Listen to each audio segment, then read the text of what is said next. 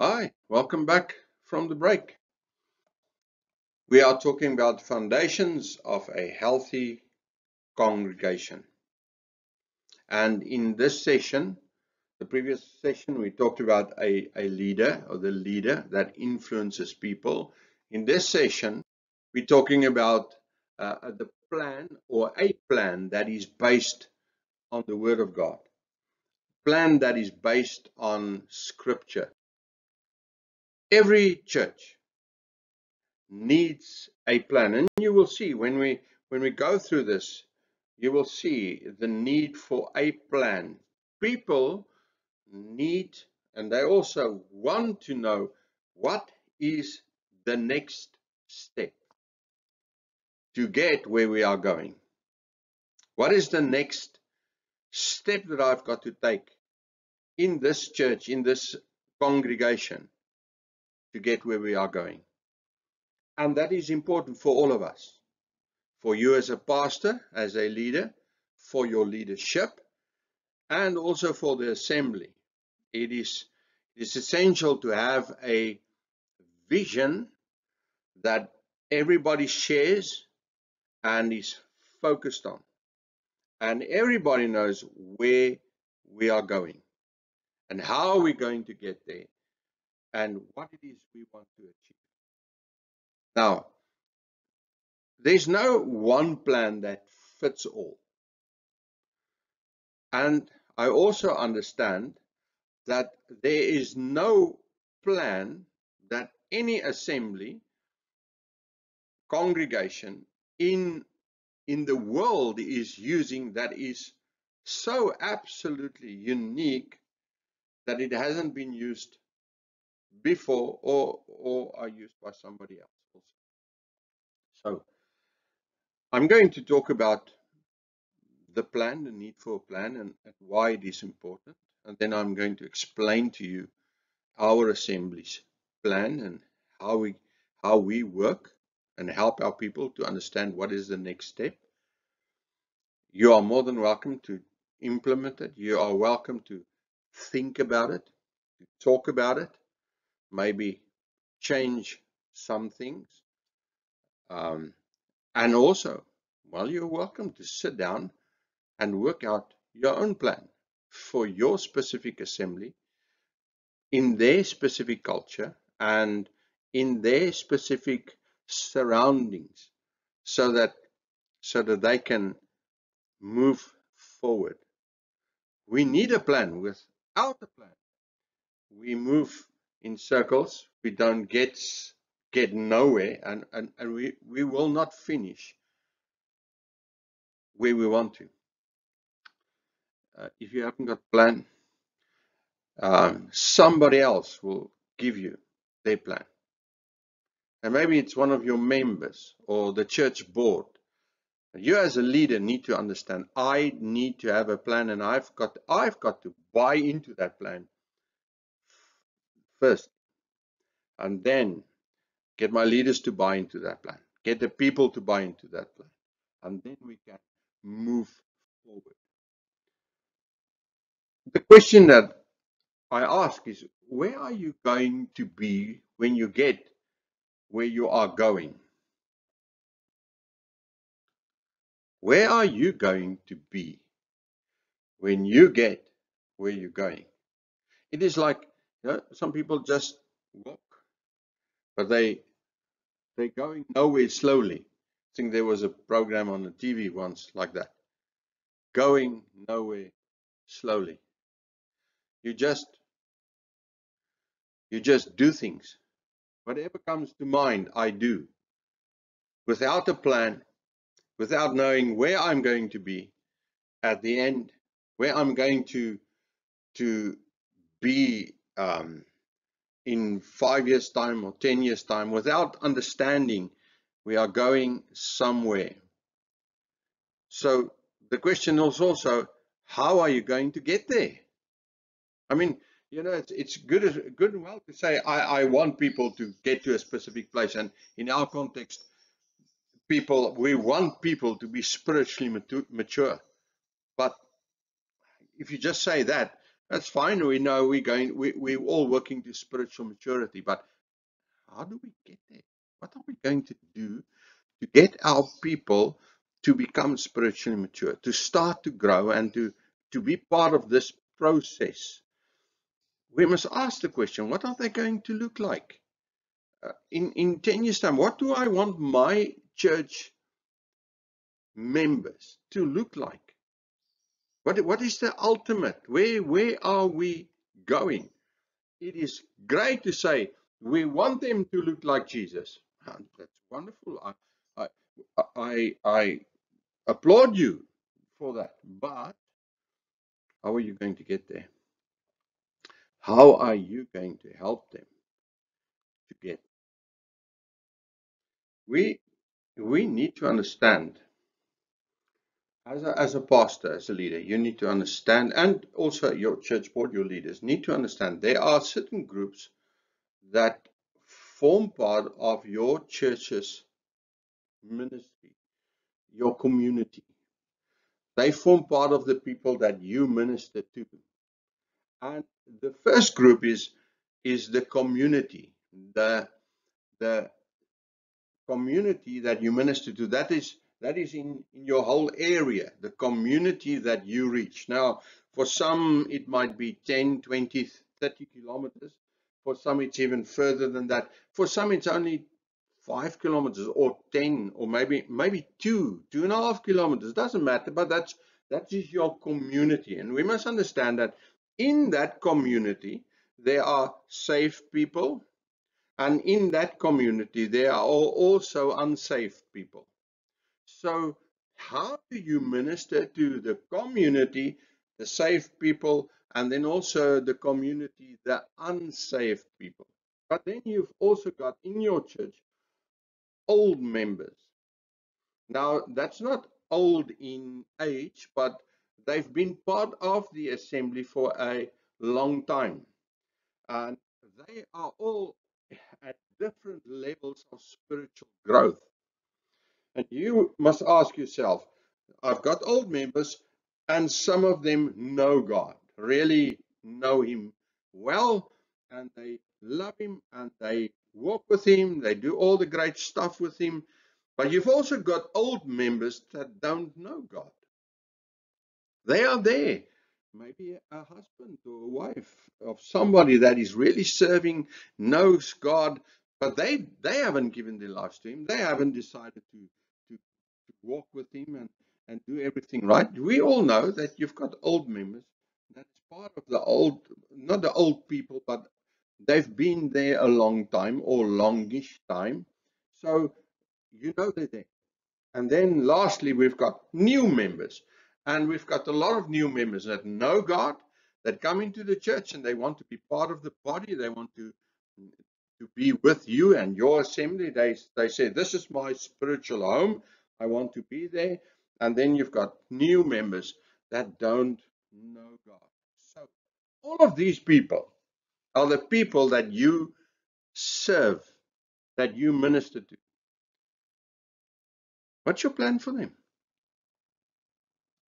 What do you want to achieve with these groups, these three groups? And how are you going to do it? What is it that you want your members to become? Just think a minute. You've got all these people. You've got your church members, people that say, I'm a part of this, all these people that you serve and minister to. What do you want them to become? I want you to just, there's an opening on your notes.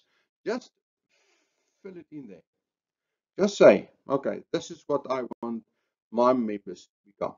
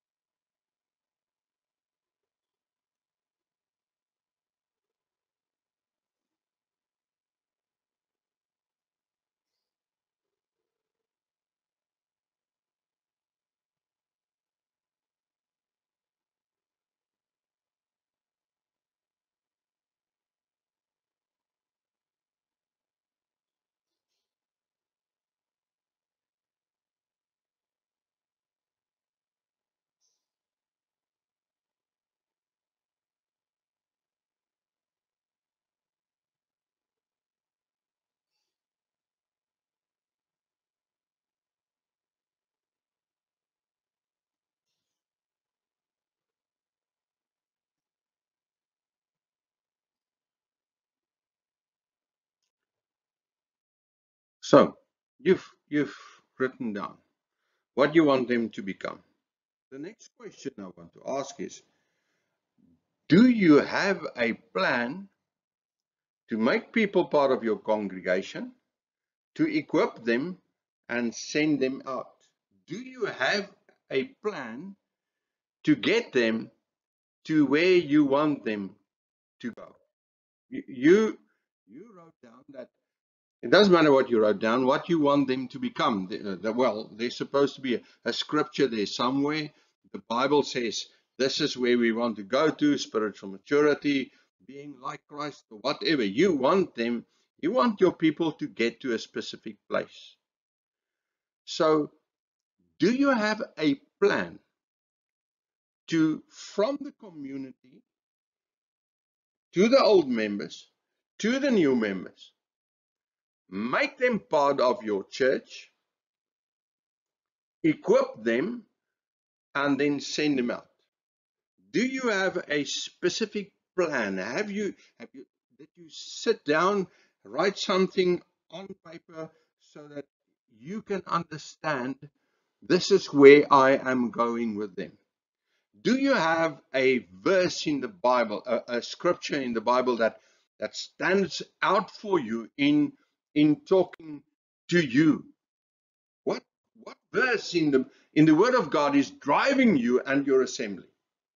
Because we need that word.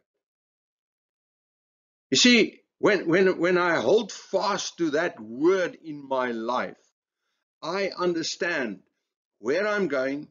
This is what is driving me.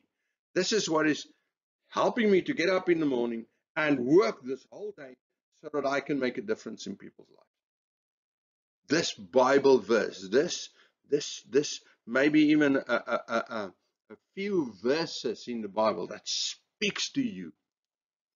And when you speak those verses into the lives of your people, they start to get the picture, to understand this is where we are going. See, a lot of us are going nowhere slowly because we do not have a plan. We are going nowhere and we are going to end up nowhere. Just like this little car, all rusted up, going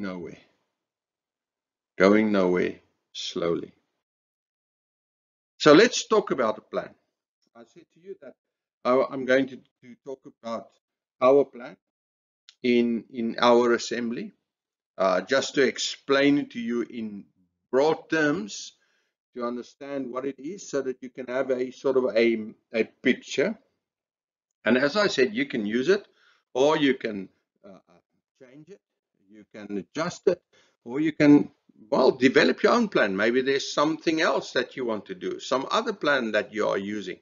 The important thing is we must have a plan, and we must help our people to understand what is the next step. Andy Stanley said, everybody ends up somewhere in life. A few people end up somewhere on purpose. And that is what we want to do. We want to end up somewhere on purpose.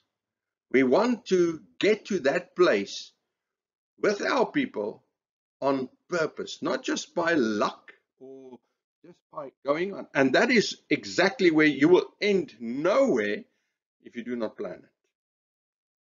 Let's look at this verse. Colossians 1, verse 28 to 29. This is my verse, my personal verse, and it is also the verse that drives where we are going as an assembly. But not the only verse, but this is my personal verse. Him we proclaim. Colossians 1, 28 to 29. Him we proclaim, warning everyone and teaching everyone with all wisdom, that we may present everyone mature in Christ. For this I toil, struggling with all his energy that he powerfully works within me. You see, this verse, it helps me to understand that I really do need Him. I want to do something, and I want to do it with everyone. Now, those three groups, the community, old members and new members, everyone. And I want to do something with them. I want to help them to be mature in Christ. That's where we are going to. Maturity in Christ. And then I understand something very, very special about this whole thing. I cannot do it in my own power. I need His energy, that He powerfully works within me. Without Him, I cannot do it. So, I set myself out. I proclaim Him. I warn. I teach with all wisdom, that I may present everyone in the community and in my church, old members, new members, mature in Christ. That is what I want to do. That is what I strive for. This is the verse that drives us. The other verse that you all know that also drives us is Matthew 22, verse 37 to 40. And He said to him, you shall love the Lord your God with all of your heart and with all of your soul and with all of your mind. This is the great and the first commandment. And the second is like it. You shall love your neighbor as yourself. On these two commandments depend all the law and the prophets. So we understand there is a love for the Lord, your God, and we also understand there's a love for my neighbor. The slogan in our assembly says, live love, lewe liefde. So we live our love for God and we live our love for our neighbors. This is the two verses, these two verses drive the plan that we have in our assembly. So what is our dream? You might call it a vision. Where are we going? And we call it in our church, in our assembly, we call it our dream. We say it. We dream about you. We have a dream about you. We talk to them, and when we do our new members class, I sit down and I tell the people, we dream a dream for you. As an assembly, we have a dream for you that is born from the Spirit, from the Scripture, from the Bible. It is born out of the heart of God. And when we talk to them, we tell it to them. When I preach in church on Sundays, you must, vision is something that must be casted and over and over and over. You must over and over remind your people, this is our vision. So I constantly tell people, our dream for you, ons droom vir jou, is geestelike volwassenheid. Jy geestelik volwasse in Christus. You spiritually mature in Christ. That is what we dream. That is what you would call our vision. So our vision statement, our dream statement is you spiritually mature in Christ. And that is what we dream for every person. That is where we are going to. That is where we want to end up, with that spiritually mature people in Christ.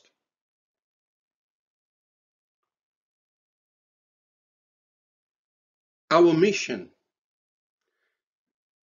how do we get there? We talk to people. When I speak to people, I said, this is our dream.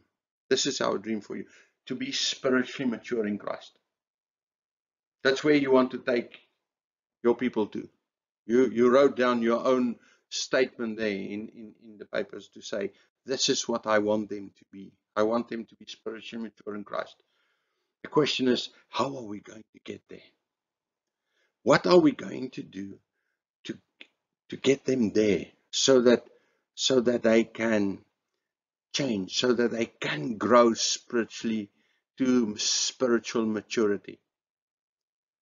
And I say to them, how do we get there? It's a very simple thing that we should do. Each and every one of us, every day, should. So our mission, how do we get to spiritual maturity, is to live love. Your spiritual maturity is expressed by your growing love for God and your growing love for people. I usually tell the people, I say to them, listen, if you see in your own heart and you feel that your love for God is cooling down, you must understand it. You are growing spiritually backwards growing. You are losing something. Spiritual maturity is expressed by a growing love for God and a growing love for people. So as long as my love is growing, I am growing. Because love is something that I do, not just say. It's not just an expression, but it is something that I really live. So we say, our vision is you spiritually mature in Christ. How do we get there? We live love. And then we ask this question, how do we help you to do this? What do we do to help you to get to spiritual maturity? What do we do to help you to make it practical? With other words, what is your strategy? What is our plan? And we say, okay, we want you to be spiritually mature. And we say the way to get to spiritual maturity is by living love. Really living your love for the Father, for Jesus, and for the Holy Spirit, but also living love for your neighbor, for people. All those people, the community, the old members, and the new members. Living love towards them and living love towards God. Living it, not just saying it, but expressing it by the way we commit ourselves, by the way we do things, by the way we handle things. So we say to people, okay, this is good, this is fine, you understand now. We want you to get spiritually mature. That is where we are on our way to spiritual maturity. Now we say, how do we get there? We've got to live love. So we live love. Okay, that's fine. But how are we going to help you to get there? To spiritual maturity. And this is where our strategy or a plan comes into being. And we say, how do we do it as an assembly? As an assembly, and we do it with our new members class. When people, and also when I revise the vision, not revise, or I speak about the vision with people at least once a year, the whole vision as a whole, and through the years, a lot of times about vision. I speak about this and I tell people, this is how we make it practical. We say, we are there to create spaces where people live love. If we say people need to grow spiritually to maturity, the way to do it is to live love. Then our task as an assembly is to create spaces where people can live love. Where they can live love towards God and they can live love towards other people. So we say, okay, this is what we do. We create these spaces where you can grow. How do we know we are winning? I mean, I've said we want people to grow spiritually. We want them to grow in love. what do we do as an assembly? How do we know people are growing? Because spiritual growth is a very difficult thing to measure. You will remember that we said our task as an assembly is to create spaces for people to live love. So how do we know people are living love? And how do we know they are growing?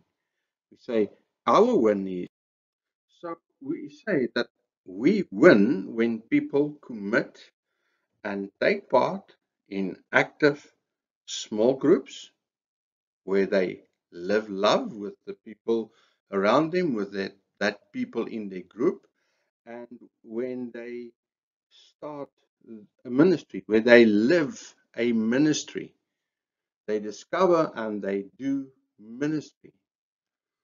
Ministry is living love. That is how people live love. So we also know that a small group is a place where people apply the word. They apply the things that the word teaches us about fellowship, koinonia.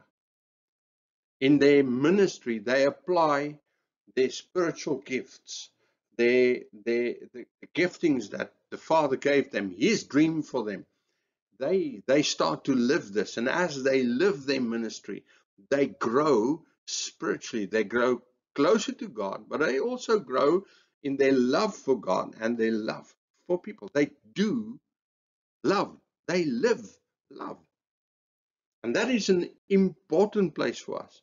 So if we look at this picture, we say, okay, our dream for you, our dream for you in this church, this assembly of ours, is to be spiritually mature. How are you going to do that? You do it by living love. So what are we going to do to help you? We are going to create spaces where you can live love. And if we do that, how are we going to know that we are winning? We know that we are winning when you become part of an active small group and when you start your ministry. You do your ministry. So that is what we do. But this is the broad picture that we give people to understand who we are, what we are, and where we are going. So this is our spiritual growth model. We want people to grow, but we need to give them a picture, and we need to help them to understand what is my next step. What is my next step in this process? See, if people do not know where to go to next, they won't know what to do. And a plan put on paper doesn't mean anything. This whole thing about what is our dream for you, you must live love, you must get to a place in a small group or start to minister. That's the place where you live your ministry. And that's how we know we are winning. The more people in small groups, the more people in ministry says they are actively working on growth. They are actively working on living love. And if they are actively working on living love, they grow. They grow spiritually. They grow in their spiritual lives with all the things that we teach in the church, on Sundays and in word schools and everything like that. There's a lot of input in their lives, but they've got to get to output. That's where you learn really to love. Your love expressed to God and expressed to people in small groups and in ministry. So we make it practical, and I'm going to explain it to you now with a picture. It's in your papers, and you can have a look at it, and you can make notes, whatever you want to. Just want to say this to you: get a plan and keep it simple as possible. So, what does our spiritual growth model looks like. Now, you can have a look with me. We say the first point that we do is the contact point, the connect point. It is this one. And our connection, the connect point, it takes place in our gatherings on a Sunday, or in a cell group, or a bridge building ministry that we have, when we do things that make it easy for people to invite people to come to church, or in ministries, doesn't matter. It's that contact, that contact point, that connection point, and basically, usually it's the assembly on a Sunday morning where people come together, and they as a people, they react to His presence. That's what we do there. So that is the first step. That's we usually tell people, you've only given the first step in this whole process. You've only taken one step. That is number one. That's what you did. You've got to go to the second step. That is number two. And in that is the place where people start to belong. And that is, we call it first step. Okay, eerste tree, first step. That is our new members class, or we talk about a partnership class, 'n vennote byeenkoms. Ons noem dit vennote partnership in the context of partnership. Well, it's just my idea that the word expresses more what we become, not just members. Like I'm a paying member and I've got some rights and stuff. It is a partnership where we take hands together and we do this whole thing we do together. So, and that is becoming a part of something great. So that is the start. You come to church, and then you go to first step. That is our new members class, where we talk about these things that I've talked about now, vision and who we are and what we are. I explained this whole diagram to them, how it works. I explained to them exactly, this is where you are now. So I tell new members, and I say to them, this is where you are now. So what is the next step? They must understand what is the next step, and it should be easy. So we tell them, the next step that you've got to go through, the next one, number 3, is the growth step. This one, the growth step. You've got to start to grow now. And where do we do that? We do that in our small groups. So we tell people, you should be part of a small group. And because when in a small group is the place where you get connected. You get connected to people. That's where you make friends. That's where you get the place where people minister to you, where you can also minister to them, where you are served by shepherds, where people look at you, they help you, they guide you. They are people that are trained to do that. And then we tell them the fourth step that you've got to take is the step of service. That is to serve other people, and you serve other people through your ministry. And we tell them it is important to understand that each one have a ministry. There's no one person that do not have a ministry. And we expressly tell them, listen, you've got to minister. That is important. And then we tell them, now we tell you, we are a missional church. That means you go. And you go into the marketplace and you invest yourself and you invite people to the first step. That is the step of connection. So this whole thing keeps on going around and around and around. So you grow through this whole thing. Step 1, 2, 3, 4. You go out, you invest and you invite and you make sure that the next person goes to contact You invite them to church. You make sure they go to First Step, the new members class. You help them to find a small group. You help them to minister, and you tell them, you go. What do we have now? Now we have mentors. We have people who are investing themselves in other people. So it is a total process. It is a total process where we help people to get from one place to another. We say, you come in, you are from the community. Maybe you're an old member and maybe you're a new member. Okay. The first thing that we want you to do is we want to get you in church. That's the first step. We want to minister to you, and we do everything that we can to get you there and get you to come back. So now we start to minister to. Then we invite these people to a class that we say, this is our partnership class. It takes place on a specific day.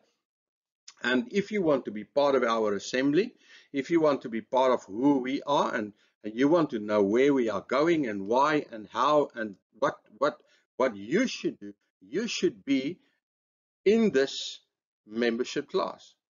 You should attend it. You cannot become a member if you do not attend it, because then you will not understand what is the next step. So this is the second step. And we say, come, we want to see you there. And when I get them in our class, in that session where I talk to them, I explain the whole process to them, and I tell them, the next step that you've got to take in your spiritual growth path, the next step, you've got to be part of a small group.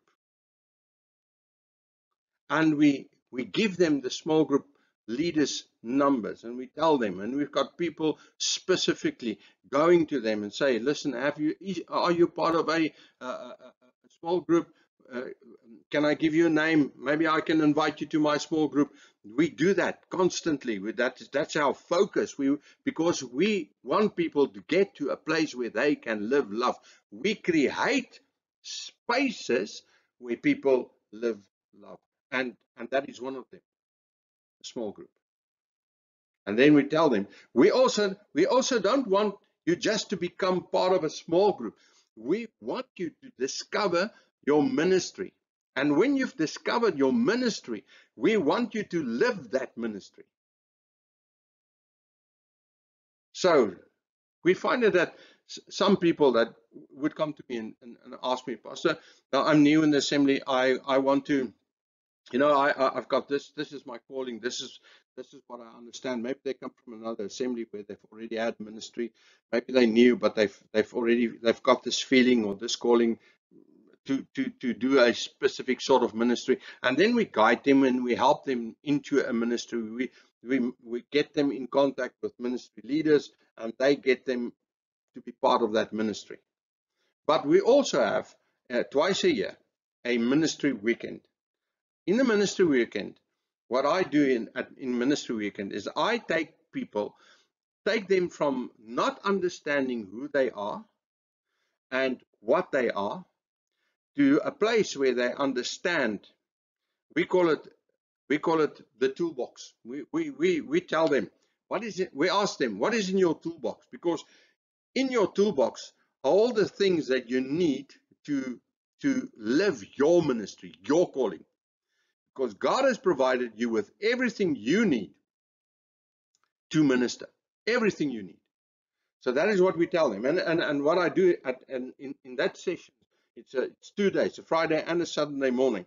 I talk to them about who they are, their personality, who they are. I talk to them about spiritual gift. We give them a questionnaire, they fill it in, and they find out what are their spiritual gifts. Then I talk to them about their passion, their heart, what is driving them, their experiences they had in life. It's a lot of things that we put together, and then we say, okay, now you understand all these things. They form you. They make. They are. That is what is your makeup. So these things form you to be in a specific ministry. And then we help them. We give them a paper with all the ministries in church, in the assembly, and we say, okay, this is what we do. Read through them. And maybe you will find something according to the plan and the toolbox that you've got. You feel that you might find a place there, and then you can do that ministry. Go into that ministry. Go and live that ministry. Go for it. So we guide people into that process, and then we help them to live their ministry and make sure that they live their ministry. So our whole focus, if you look at this picture, it also explains the same. If you look at this picture, we say that first step, that's the first step. Okay, and we show this to them, and they understand this. You are going that way. Okay, so first step is the gathering, when we get together on a Sunday. Then it's foundations, what we do in our membership class. Then we want you to be part of a small group. We encourage them to be part of a small group, and then we encourage them to find their ministry. Then we ask them to go into the marketplace, and the marketplace is the place where you live, where you work, where you do all the things that you do outside of church, and invest yourself in this marketplace and invite people to the gathering. And that might be any gathering that we have. So we say, what should we do? We should get to a place where we take them in, where we teach them, where we equip them, and then where we send them out. And this is the question I want to ask you. Do you have a plan for this? If you want to really get your people to get where you want them to go, you've got to have a plan. Otherwise, you will just arrive on Sundays and preach, go home, maybe some other time have a meeting, go and visit people. Wednesday have a meeting of some sort. Maybe you have small groups with your small group, and then next Sunday you go to church. And then just to sort of, get some sort of a variety, you get somebody else to come and preach some other time. Maybe you get somebody to come and sing a song at church. And then, well, that's basically what you do year after year. I will tell you this, I will guarantee it. You are not going anywhere. You are just going through the motions of church. You are not productive, and you will not be productive. You've got to know where you are going, and you've got to know how to take your people from being community, from being an old member or a new member, to a specific place where God wants them to be. If you do not plan it, if you do not put it on paper, and if you do not explain it and explain people the next step, you won't make it. We won't make it. So I really urge you to sit down and look at what I've told you. Look at the papers. Look, you've got the notes there. Go through it. Ask yourself, what is our vision? What do we want people to be? And again, I say again, please keep it simple, as simple as possible. Our dream for our people is you spiritually mature in Christ. That's that. Jy geestelik volwasse in Christus. That's our dream for our people. How do we get there? Live love. Lewe liefde. How simple can it be? Just live love. And we will help you. We will create spaces where you can do that. In ministry and in cell group and in our Sunday gatherings and in every other prayer meeting where we get together, we create spaces where you can live your love for God and you can live your love for people. And in doing that, you will grow. You will grow. That is what we tell people. And we know it. We've seen it. We've experienced it. And we know what the Bible teaches. So we help people to love, really love God and really love people.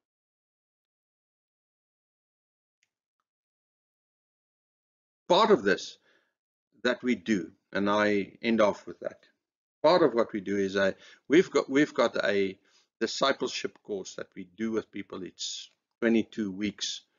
They come once a week, we teach, and then we tell them, you become a mentor. You get someone, you need to get somebody that you do this whole course with.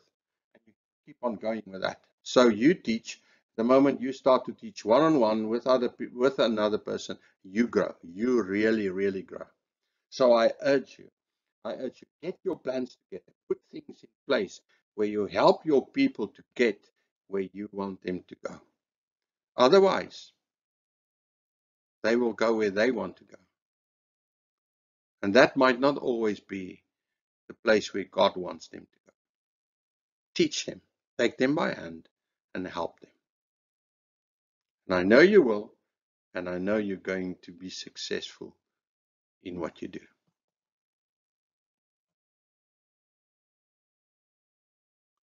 In our next session, we are going to talk about preaching that makes a difference. Look forward to that.